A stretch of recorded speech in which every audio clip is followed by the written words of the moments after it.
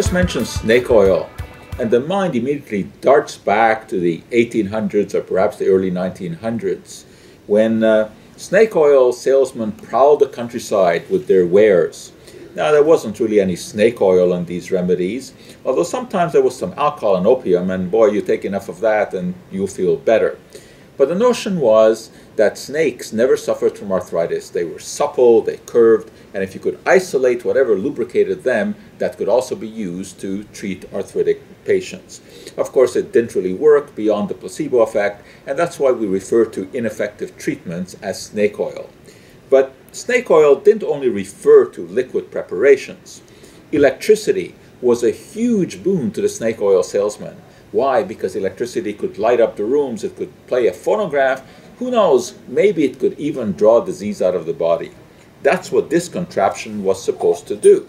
Now remember that back then, electricity was very mysterious. People didn't know what to make of it. So it wasn't totally insane to think that it could draw disease out of the body, and that's what this did.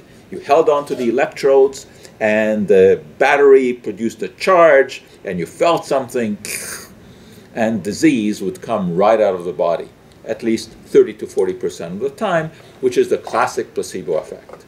Of course, there were those people who suggested that it was more than placebo. And, you know, you look at this and you think, that's a bygone era. We don't have any silliness like this today.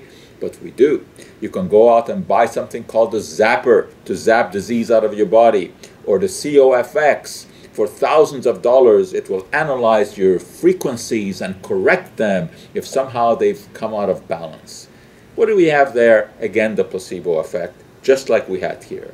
But those that suggest that there's anything more to these contraptions, or indeed to snake oil, beyond the placebo effect, are suggesting another mechanism. And what is that? Well, I think what really makes these things work beyond the placebo effect is pure quackery.